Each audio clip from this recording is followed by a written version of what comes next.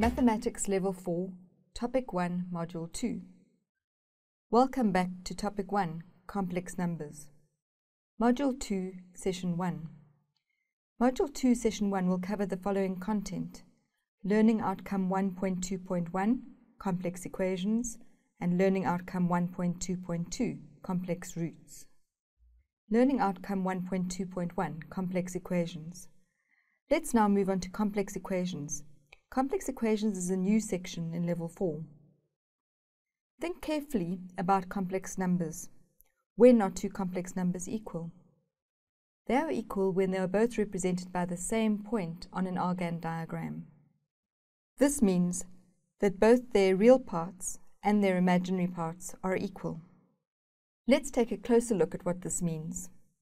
Given two numbers in standard form, let's say a plus bi and c plus di, they will be equal if a and c, the real parts, are equal, and b and d, the coefficients of I, are equal. So a and c, for each equation, the real parts are equal, and b and d, the imaginary parts, are equal. So, how do we solve complex equations? We follow these 4 steps. Step 1. Simplify both sides of the equation and write in standard form. Step 2. Equate the real parts. Step 3. Equate the imaginary parts. Step 4. Solve for the unknown variables. Let's look at some teaching tips on complex equations. Always start out with some simple examples.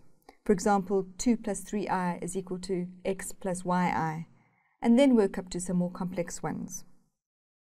A good knowledge of simultaneous equations is required for this section, so going through some revision might be necessary. It would also be very helpful to revise all the basic operations in standard form before we start this section. The theory itself is simple, but students often struggle with this section. Spend time on this section. It's difficult and it needs more attention than the rest of the topic. The golden rule for complex equations is very, very straightforward and simple. The complex number on the left-hand side must be in the standard form and equals to the complex number on the right-hand side must also be in the standard form. Now what they normally do is they give one of either left or right-hand side in standard form, which means you need to apply your basic operations of complex numbers in order to simplify whatever side is not in the standard form to get it to that form. And then you can apply the rule. Let's start off with a simple example followed by a more difficult one. Let's consider the following example. Solve for x and y if. In other words, this is an example of a complex equation. And what is the tool that we're going to use when we need to solve a complex equation? If, because this is what the concept means. If a plus bi is equal to c plus di, that implies that a is equal to c and b is equal to d. What does that mean? On my left-hand side of my equation, I must have the standard form. Also on the right-hand side. So this is my first goal. I first need to look at both sides and simplify it to get it into that form. If I consider this one, my left-hand side is already in standard form, which means I need to solve my right-hand side. How will I solve my right-hand side? I'm going to make use of this tool.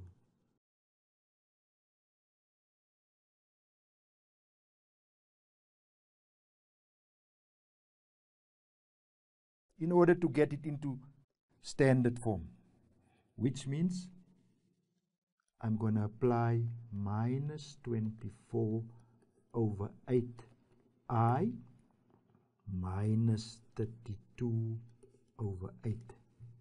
But I mean, we're not gerook here, and we won't want to get gerook. It's first real, then imaginary. So let's rearrange it as such. that gives you minus 32 over 8, that gives me minus 4.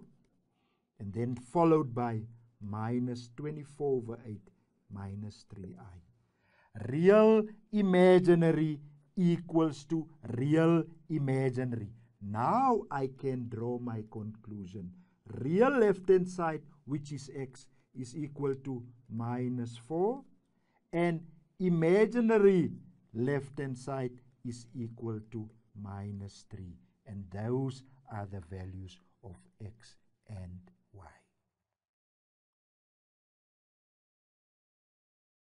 Solving identical complex numbers in standard form using simultaneous equations. Let us solve the following equations. X minus yi equals to I minus 4 plus 2 plus I all over 2 minus I. Now it must be in standard form. Very, very important. Which means that we actually are not supposed to proceed with this calculation with this denominator. Let us then eliminate this denominator by multiplying throughout by 2 minus I.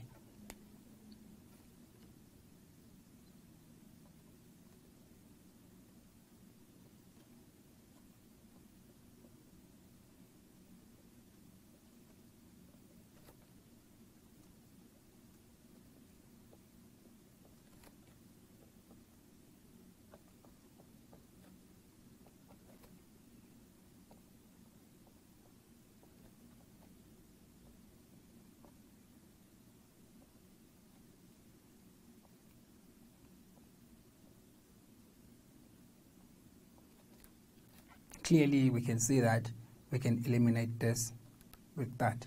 Please, the answer here is not 0, but it's 1. They're identical, dividing each other, the answer is 1. So 1 times 2 plus I, it's the same exactly as 2 plus I. So do not say the answer is 0 here, the answer is 1. Okay, let's multiply throughout. I'm going to start multiplying this. Then we multiply that.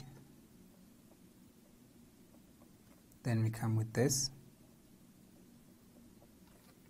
Same thing here. That's completed.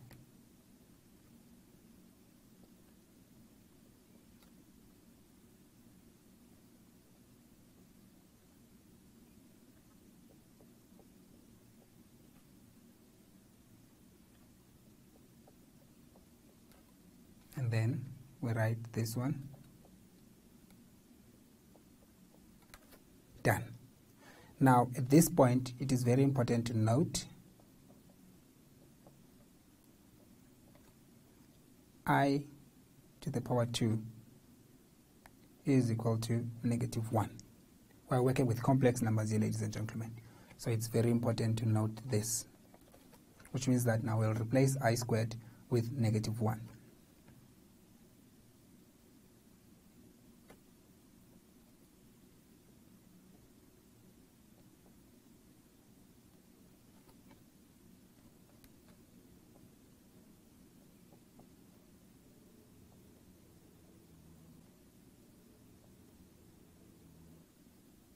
Actually, at this stage, we can just say negative 1 times y, which is negative y.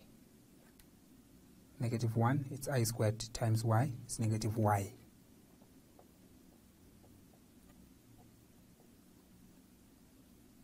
Again, positive times negative is negative 1.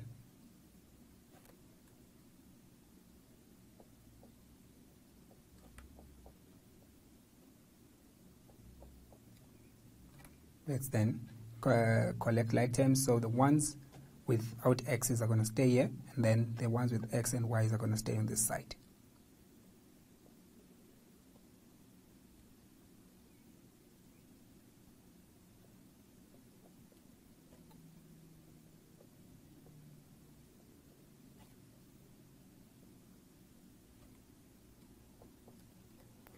So we can see that 2 plus 4 give us 6, plus I give us 7. We can see that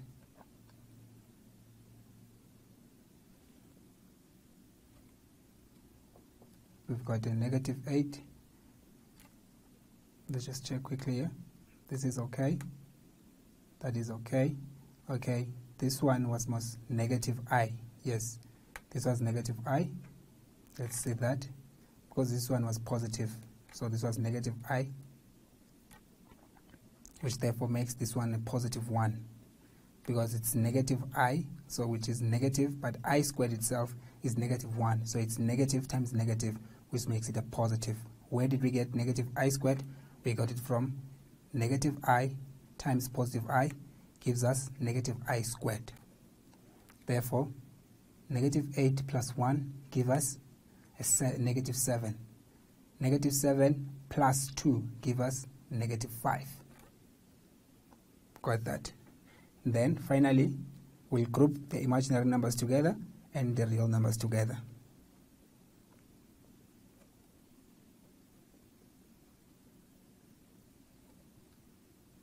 Minus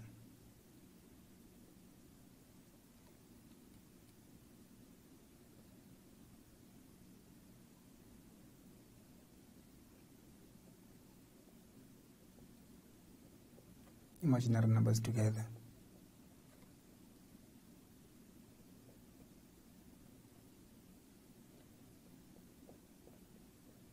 That's sorted.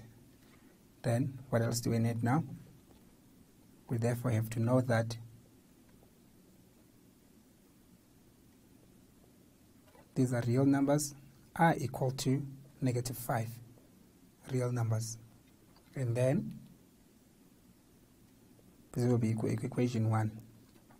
We then know that negative x, negative y,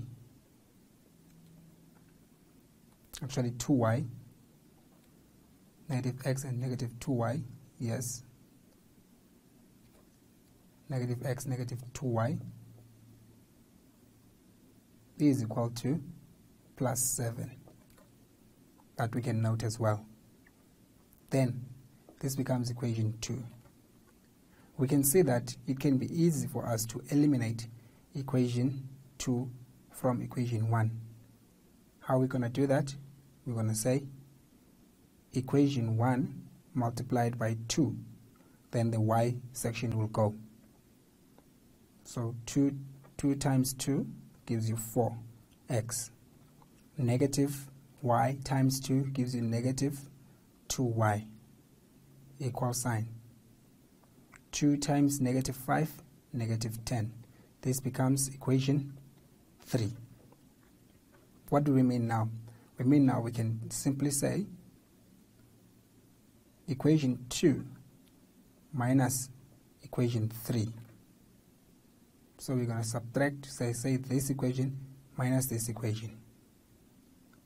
So we can do that solution here. Negative x minus 4x give us negative 5x. Then negative 2y minus negative 2y. Minuses are following each other. We times them. It gives us a positive. So a negative 2y and a positive 2y, they collapse each other and be 0. 7 minus negative 10 gives us positive 17. So this then is the solution for x. The only thing left, we have to subtract our equation to x, which makes it divided by negative 5 divided by negative 5. Therefore, x is equal to negative 17 over 5. We have to then substitute the value of x into, because here we used equation 2 and equation 3, we're going to go back to equation 1. Substitute into equation 1. So what does that give us? It gives us 2, which is this in equation 1, times negative 17 over 5, because that's x, minus y is equal to negative 5. Going to come here. Negative 2 times 17, negative 34, all over 5, minus y is equal to negative 5. We want to solve for y. We're going to transpose y to that side and bring negative 5 to this side. Therefore, negative 34 over 5 plus 5 is equal to positive y. The value of y then becomes, remember at this stage, you can take the whole thing and put it to the left and take the whole thing and put it to the right. No signs will change. It's just a normal transposing. Let's then go into our calculator.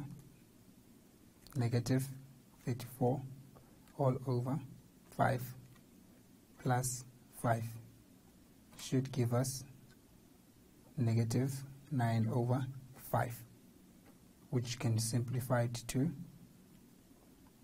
negative 1.8. So what does it mean? It means that we found the value of x to be negative 17 over 5. We found the value of y to be negative 1.8, also known as negative 9 over 5. Try the following equation on your own or with the person sitting next to you. Solve for x and y if you're given the equation 3 minus 2i times minus 6 plus I is equal to x plus yi times minus 2 plus 3i. Once you have completed the activity, please offer your feedback to the rest of the group about the general approach you took to solve the problem.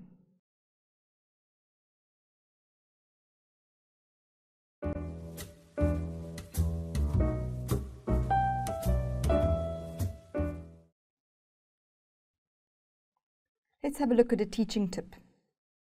The problem you have just worked on can be solved in two ways. The first option is to multiply out, simplify each side to standard form, then equate the real parts and equate the imaginary parts, and then solve the simultaneous equations to find x and y. For option 2, you can isolate x and yi on one side, simplify the other side to standard form, and then equate the real parts and equate the imaginary parts. Which of the two options did you choose? Let's take a look at a video on how to solve this problem. Let us look at the following example. Solve for x and y if 3 minus 2i times minus 6 plus I is equal to x plus yi times minus 2 plus 3i. What is very important, what does this question mean? It means that we need to simplify the left-hand side to a complex number, real imaginary, equals to the right-hand side complex number, real imaginary. Now there's two ways to look at this question. We can simplify the left-hand side by removing the brackets. We can simplify the right-hand side also by removing the brackets, and then we will have two simultaneous equations. That's the one way of doing it. Or the method that I will suggest is, because we have x plus yi already on the right-hand side, therefore I will rather bring this complex number over and then simplify the combination, multiplication, division. And whatever I will then get as my real part will be equal to x, and whatever I will get as my imaginary part will be equal to y. So let's start by first writing it in standard form. 3 minus 2i minus 6 plus I over minus 2 plus 3i is equal to x plus yi. Why did I do that? Already on my right-hand side, I do have my complex number in standard form, which means I just need to simplify this combined multiplication division complex number on my left-hand side. Let's simplify my numerator, my top term. we're going to get 3 bracket minus 6 plus I minus 2I bracket minus 6 plus I. We're applying the distributive law over minus 2 plus 3I. Then minus 18 plus 3I plus, because a minus and a minus gives you a plus, 12I minus 2I squared over minus 2 plus 3I. And this will be equal to x plus yi. This will also be equal to x plus yi. Now let's simplify.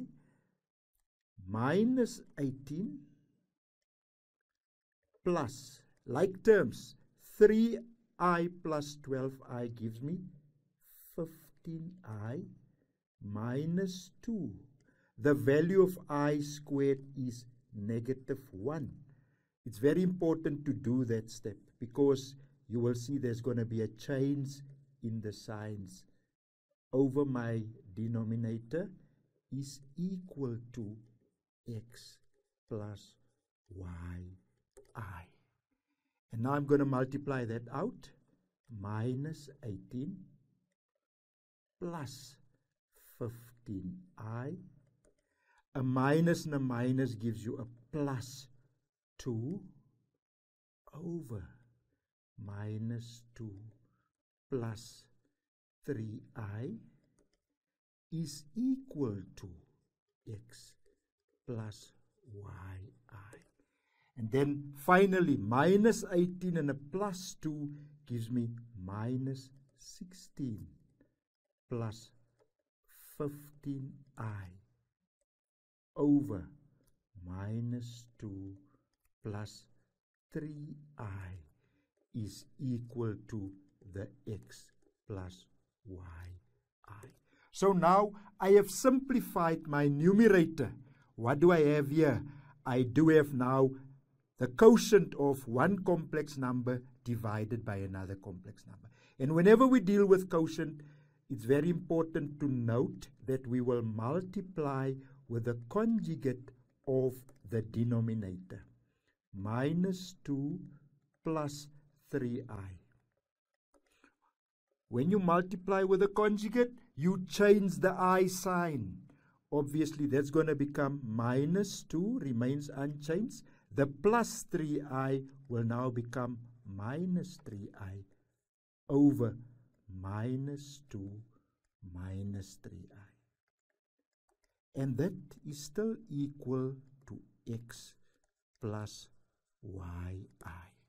Now we simplify our top as well as our bottom. You will see there you're going to have minus. A minus and a minus gives you a plus. I can multiply it out straight away. Plus 32.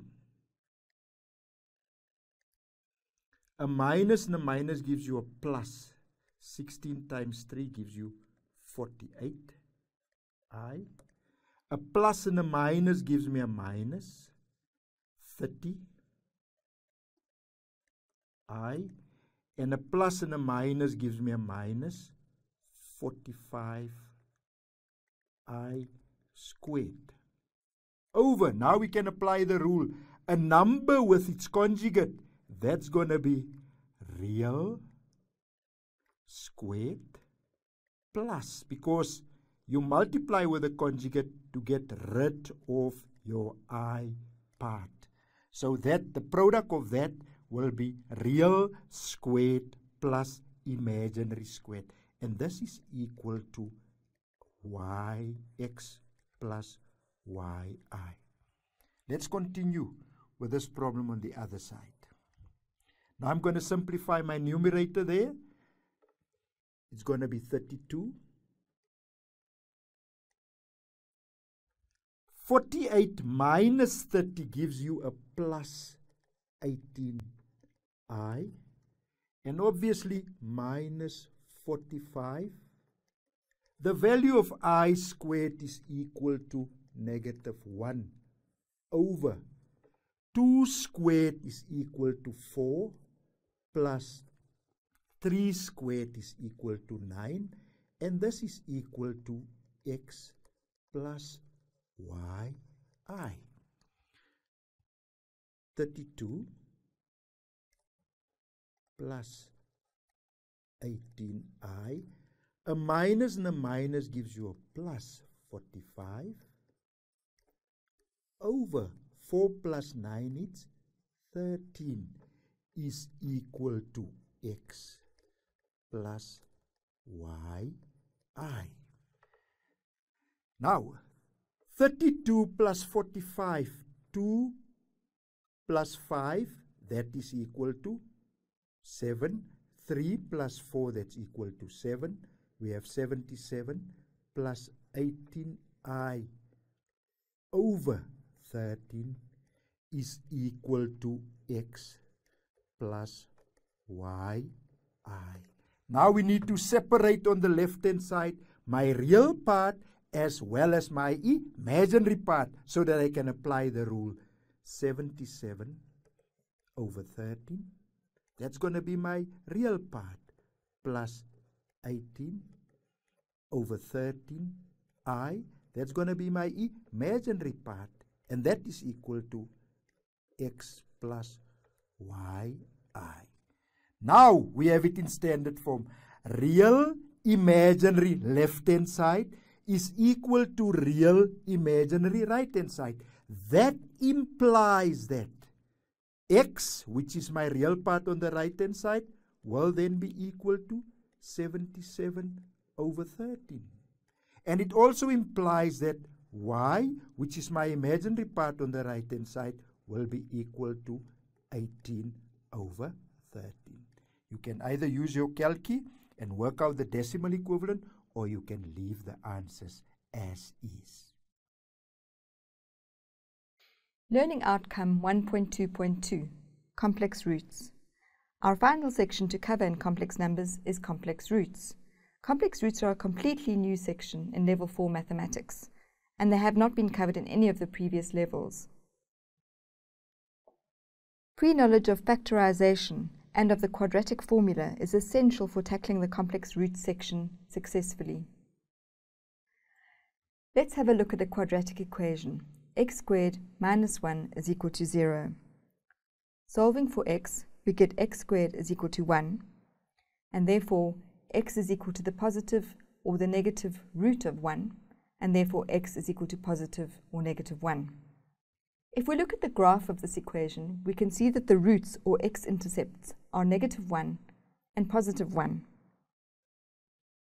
Let's look at another equation. This time, x squared plus 1 is equal to 0.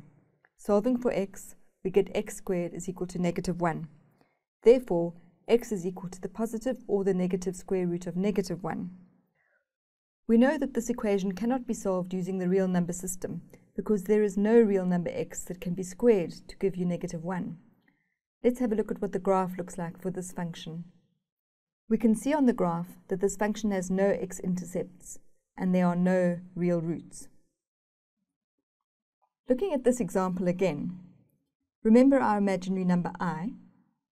We know that I squared is equal to negative 1, so we can substitute I for the square root of negative 1, so that x is now equal to positive or negative I.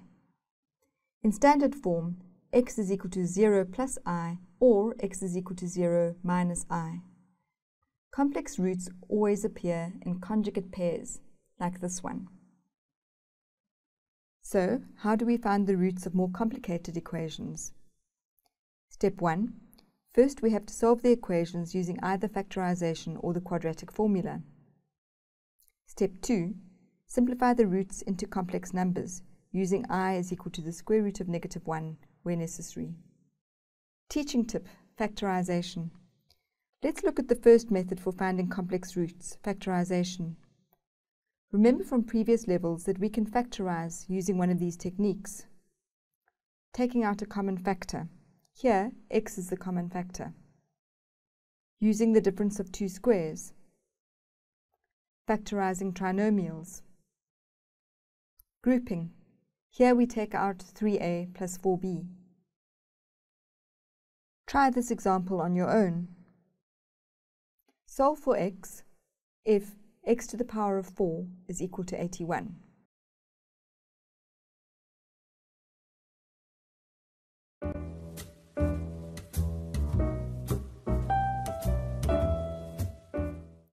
Let's watch a video of the solution.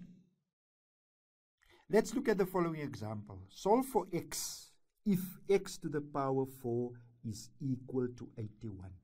This is an example of a complex root.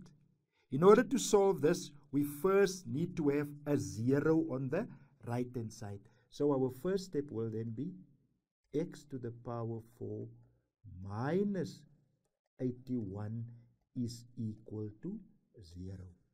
We have two terms here separated by a minus sign. The power there is an even number and the 81 is a perfect square, so we can factorize this by difference between two squares. Square root of x4 is equal to x squared minus the square root of 81, that is equal to 9, and then square root of x4 is x squared plus obviously 9. Then if you look at your first factor there, x even number, 9 perfect square, so we can even factorize further that part. Square root of x squared is x minus 3 square root x plus 3 over x squared plus 9, and that all equals to 0. Now, we have 3 factors here equals to 0, so we're going to apply the 0 product rule. In other words, x minus 3 is equal to 0, or x plus 3 is equal to 0, or x squared plus 9 is equal to 0. From here, x is equal to, the negative becomes a positive 3. Here, x is equal to, the positive becomes a negative 3. But here, x squared is equal to minus 9, because the positive 9 becomes a negative 9. Therefore, x is equal to, very important, plus minus the square root of negative 9. Now, when you have a negative cert, immediately that section there tells you that we're going to deal with complex numbers. This is exactly the same as plus minus the square root of 9i. Let me just go down the rule that we've used earlier on. The square root of negative a is equal to the square root of ai, which means this one here, now I can label all my different roots. x1, I will make it x1. It's only a real part, so it's 3 plus naught I. x2, also only a real part, that is equal to minus 3 plus naught I. But now, x3 here, that will be equal to, this is going to give you only an imaginary part. First, it will be naught plus 3i. And then x4, remember I'm splitting now the plus minus, that's going to be naught minus 3i. So my x values will be, my first complex root, 3 plus naught I, please, real as well as imaginary. My second complex root, minus 3 plus naught I, also real as well as imaginary. My third complex root, only imaginary, 0 plus 3i, no real part. And my fourth one, 0 minus 3i, no real part. And these are my 4 complex roots. And that's the 4 values for x. What do we do if a trinomial cannot be factorized? Remember that in Level 3, students learn to solve quadratic equations that cannot be solved by factorization using the quadratic formula, which is x is equal to negative b plus or minus the square root of b squared minus 4ac, all divided by 2a. To use the quadratic equation to find complex roots, we follow these steps. Step 1. Make sure the equation is in the form ax squared plus bx plus c is equal to 0. Step 2. Identify the values of a, b, and c from the quadratic equation. Step 3. Substitute the values of a, b, and c into the quadratic formula. Step 4. Simplify the expression and substitute I is equal to the square root of negative 1. Let's have a look at a video example of how this is done. Solving quadratic equations using complex numbers. Solve for x using complex numbers given 4x squared plus 2x plus 15 is equal to 0. Here we need to use the quadratic equation, which goes as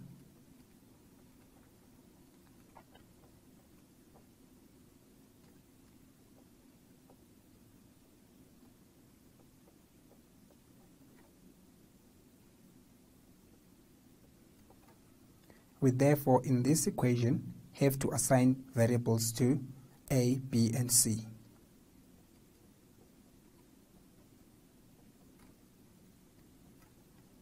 Going back to this equation, a is a coefficient of x squared. In this case it's 4. B is a coefficient of x. In this case it is 2. C is the constant of this equation. In this case is 15. We're therefore going to have to take this equation and substitute on this side. B is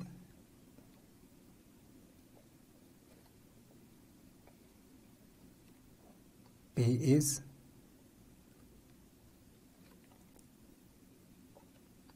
is equal to 4.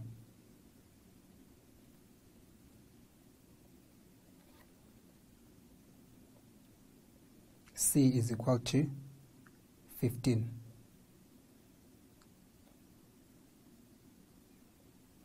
All over 2 times 4. We then have to solve this part of the equation first.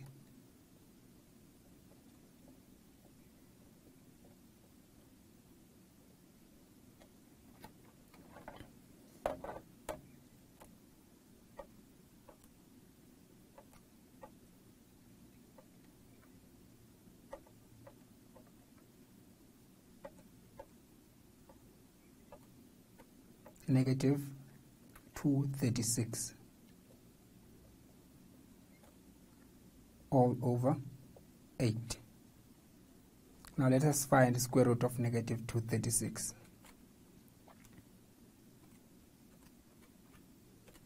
It's undefined. We therefore have to understand that we cannot proceed with this solution because we cannot find the square root of this negative number. That is why we have to factor in complex numbers, noting that I is equal to negative 1. I squared is equal to positive 1. If we can come back here and multiply this by negative 1, we can have a solution of the square root, which is 15.362. It therefore means that here we must say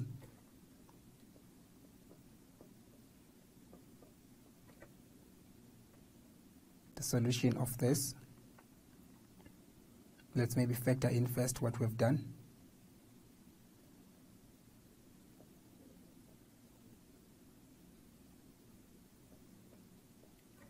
Let's factor it in like that, which therefore reads as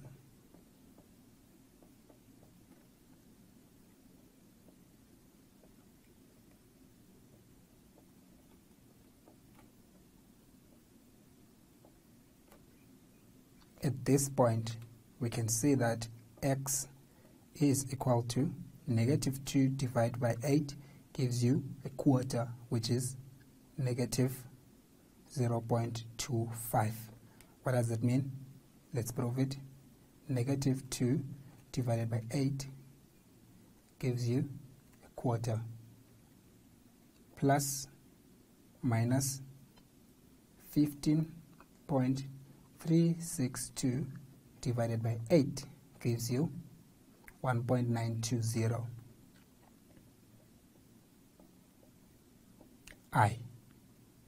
What have we done now? We have solved this equation and solved for x using complex numbers. This brings us to the end of Module 2 and the close of Topic 1. Thank you for taking part.